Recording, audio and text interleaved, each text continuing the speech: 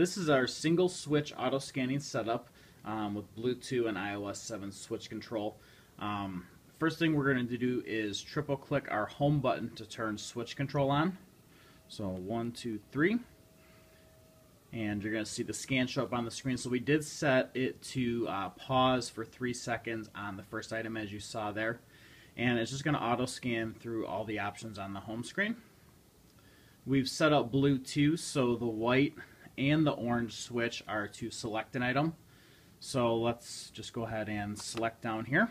So once again, it's going to pause for 3 seconds on the first item and then start to scan.